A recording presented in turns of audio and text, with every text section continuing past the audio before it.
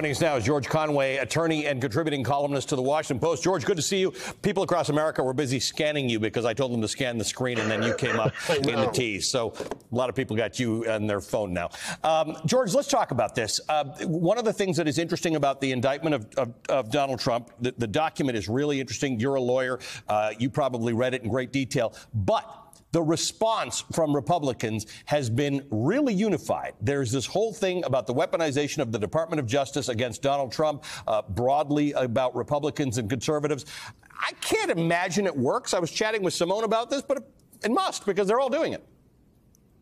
It's mind-boggling to me. I mean, it is another depth to which Republicans who defend Trump have sunk. I mean, it is just absolutely absurd that if any Democrat had done 1/10 of what Donald Trump is alleged to have done here, and I know they cite Hillary Clinton, but she did 1/50,000th of not even that of what happened here.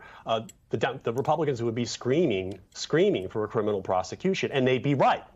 So I just think that, I mean, it is just clearly politically motivated and just shamelessly so. I mean, these people, a lot of them, Speaker McCarthy, I don't think he even waited to see and to read the indictment. I mean, if you open the indictment to almost any page, any paragraph, there's enough there for an Espionage Act charge or an obstruction charge beyond any reasonable doubt. I mean, the evidence is actually just laid out in the indictment in a way that you don't often see. Hey, George, it's Jonathan Capehart. And so what's it going to take?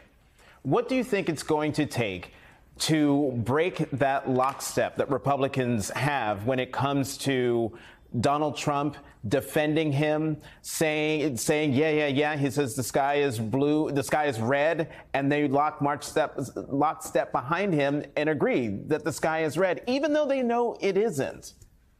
Oh, I think it's going to take more of the kind of straightforwardness that we are now seeing from Chris Christie, although he has disappointed in the past, and from Asa Hutchinson and Liz Cheney and those. But I say there are just precious few people willing to do that. I mean, you think about it. I mean, Mike Pence, he put out an ad the other day that was actually pretty good about the rule of law. And from time to time, you hear him say things that are actually helpful, although, he also often backtracks on them. And he is also partly responsible for what happened on January 6th because of his inaction before January 6th. That said, I mean, a guy like him, if I were a semi-shameless Republican candidate for president, I'd take the following view to try to persuade people to get off the Trump train. I'd say, is there a tape delay? Because I might puke if I do say this. But I'd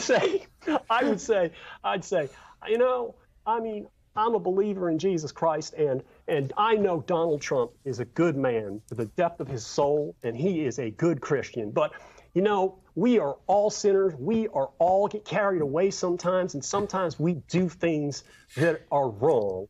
And here, Donald Trump, they are out to get him. They have been mean to him. They have been terrible to him.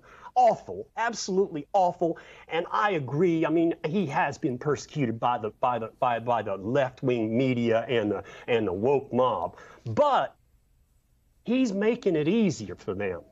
I mean, he just gets carried away, and we need to just basically get off that. I mean, he did such a great job as president, but it's just not going to happen again. So we need to move on. And I love Donald Trump. I know he's going to get mad at me for saying this.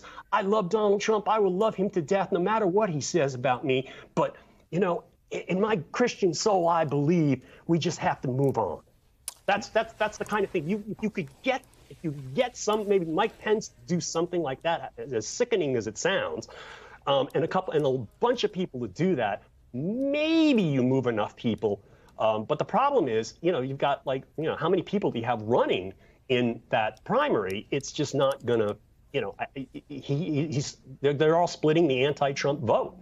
So I don't know whether there are going to be enough voters who are going to coalesce behind a single candidate who is going to beat Trump. And the fact is, with the way the delegate system is set up, you don't need a majority of the primary voters to win. So I know Alicia has a question, George. I just want to note, one, you have a future. Anyone needs to call George Conway. I think he's available to play Mike Pence in debate prep. And secondly, I'm just going to clip that from my show at 4 p.m. tomorrow, so you'll see yourself. That was a little too much Southern accent for Indiana. I defer to my colleague, Alicia Menendez. Thank you for that. I think part of what is interesting to us. I think part of what's interesting to us, George, is the fact that this was a party that used to pride itself on national security. This was a party that used to pride itself on the rule of law. David Jolly earlier made the argument to me, this is a post-ideology party, right? There's no core ideology. If there is to be a Republican Party of the future, and the Republican leaders of this moment have looked the other way on national security, they have looked the other way on the rule of law, what then is left for the party to build itself upon?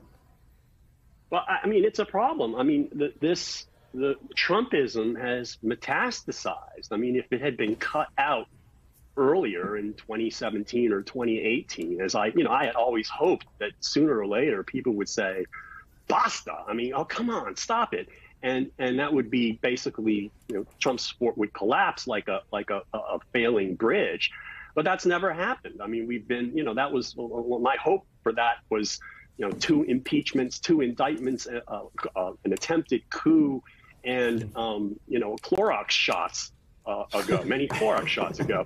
And I just don't see it happening, even with this indictment. I know other people are a little more hopeful. I know that Mike Murphy tweeted something the other day saying he thinks that, when people get to the voting booths in New Hampshire and Iowa, they're going to say, I can't deal with this anymore. And they're going to pull the lever for somebody else.